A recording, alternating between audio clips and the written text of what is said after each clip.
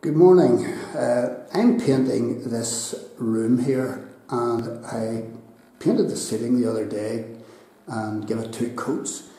But one of the toughest things about painting the ceiling and doing the walls a different colour is getting the cutting in line between the walls and the ceiling, getting it reasonably straight.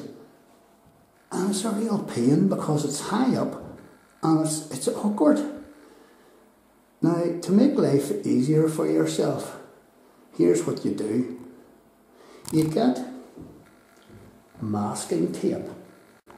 And masking tape is a godsend. It's absolutely brilliant. You put a length of masking tape along the white of the ceiling and you mask it, and then you paint. You do this very, very delicately. You don't press the masking tape in at the top.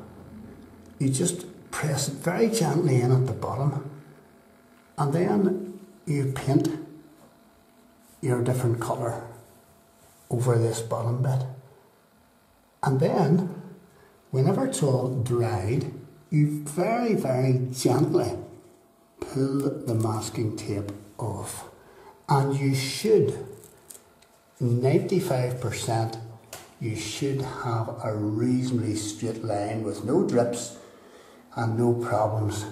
And it cuts down the time, it cuts out the frustration of trying to get the blinking thing straight, and you'll do a better job. Now, this is the first time I've tried this method out, and you know, it's been reasonably successful. So that's my wee tip for cutting in at a ceiling.